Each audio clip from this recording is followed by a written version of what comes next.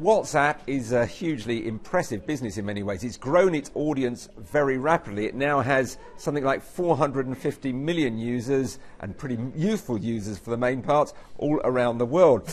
It's still growing very rapidly, with 1 million new users joining the service every day. And let's not forget, there are around 50 staff, very, very small, lean workforce. And of course, every one of them will now be extremely wealthy as all those benefits begin to kick in, particularly the extra $3 billion that's being held back to keep staff on board in the coming years.